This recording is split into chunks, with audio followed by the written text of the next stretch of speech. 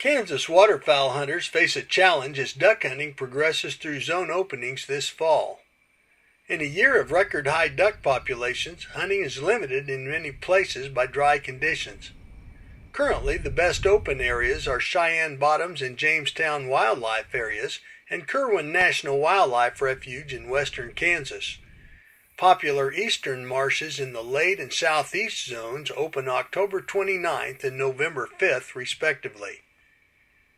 Managers at eastern marshes have been working against nature all year to produce food and water habitat for migrating ducks.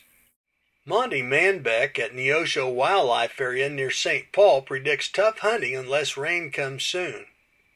We've got a few ducks, but the water conditions and stuff are just so bad, and the river levels and stuff are not very good for this time of year. Very untypical of what we usually have. So river levels have been lower this year than I've probably seen them in my 5 years that I've been here at Neosho Wildlife Area. And for waterfowlers, that may not necessarily mean good things. So at this point, we're struggling a little bit with getting water into the marshes due to the low river conditions, but hopefully we'll see some rain in the near future and be able to get water in the marshes before season starts.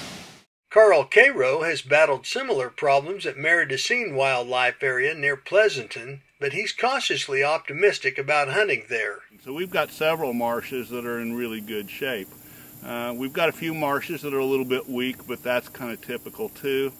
The river is a little low. We're not able to take all the water that our pumps are capable of taking, but I still believe we're going to be in pretty good shape by the time we have our opening season here in the late zone.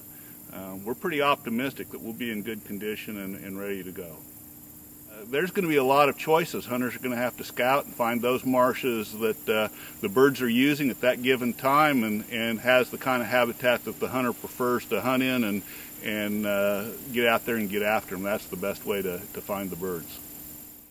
Finally, Kirk Thompson at Benedictine Bottoms Wildlife Area near Atchison has fought the opposite problems due to Missouri River flooding.